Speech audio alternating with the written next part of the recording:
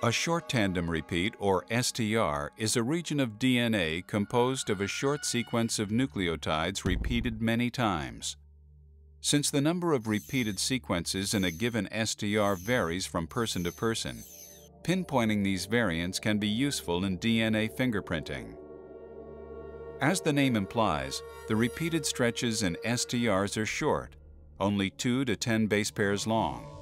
For this reason, and because they are dispersed more evenly throughout the genome than the longer variable number tandem repeats, or Vntrs, STRs are favored by forensic labs. Large databases of information on STRs in the general population tell analysts how much variation exists at any given STR location. That information can help forensic analysts determine the conclusiveness of a match between two samples.